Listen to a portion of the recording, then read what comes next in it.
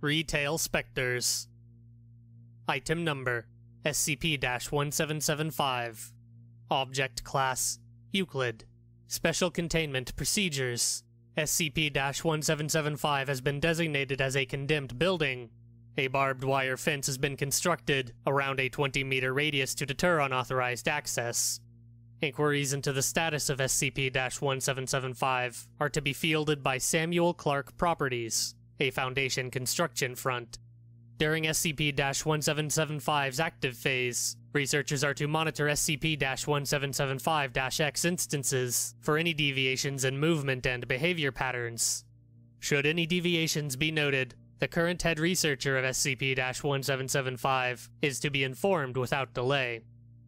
Description: SCP-1775 is an abandoned, blank, department store located in Detroit, Michigan. SCP-1775 was closed in 1979 and shows wear and damage typical of Detroit's urban decay, with interior support beams and ceilings in advanced stages of neglect. Although similar in appearance and condition to other abandoned buildings in the Detroit area, SCP-1775 is distinguishable by the lack of any evidence of impromptu human habitation, squatting, such as trash and makeshift bedding. SCP-1775's anomalous properties manifest between the hours of 9 and 20 every day of the week, excluding Sunday. During this time, the damage to its interior will be repaired, restoring it to near-perfect condition. Walls will be repainted, crumbling support beams are restored, etc. Despite these cosmetic changes, the interior of SCP-1775 will remain devoid of any material not present prior to the activation event, with the exception of SCP-1775-X.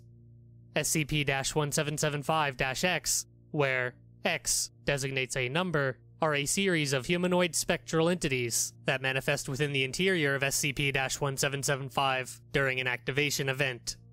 Aside from occasional deviations, see Addendum 1775-A, SCP-1775-X instances follow a set pattern of behavior during all activation events. All attempts to interact with or directly alter their behavior patterns have failed due to their intangible nature. After the cessation of an SCP-1775 activation event at 20 hours, SCP-1775-X instances will vanish, and the interior of SCP-1775 will once again resemble its inactive state. Attempts to observe SCP-1775 during this transition have been met with failure.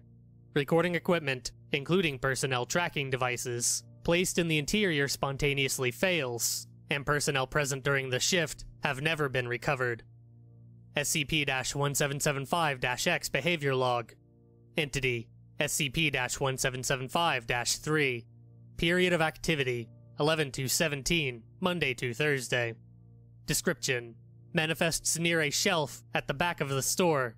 Spends the entirety of the manifestation event bending down, picking up non-existent objects, and placing them on the shelf. Entity: SCP-1775-9. Period of Activity: 9-18, Tuesday to Saturday. Description: manifests behind a counter at the front of the store, currently theorized to be a cashier, despite no equipment being present.